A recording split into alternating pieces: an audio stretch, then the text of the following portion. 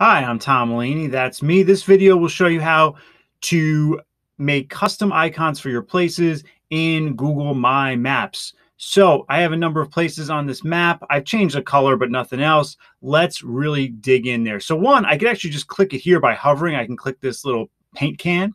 But if I click on there, I see the paint can icon again. It stands for style. I click that, and that's where you change your color. And so I color coded these.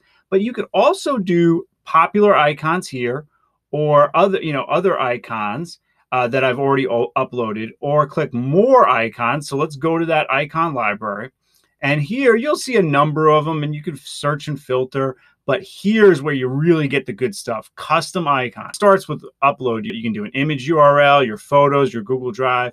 If I do a Google image search, and here I'll search for the number 1 because I've been asked, well, what if I want to put numbers there? So I put the number 1. And here, this is a New York City subway one. Doesn't really go with this map, but we'll do it. I hit select. I click OK.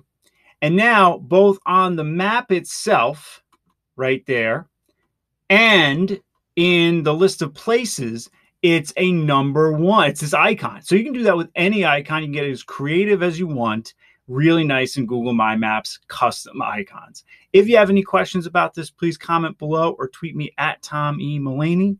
Please like, share, and subscribe. Thank you so much for watching.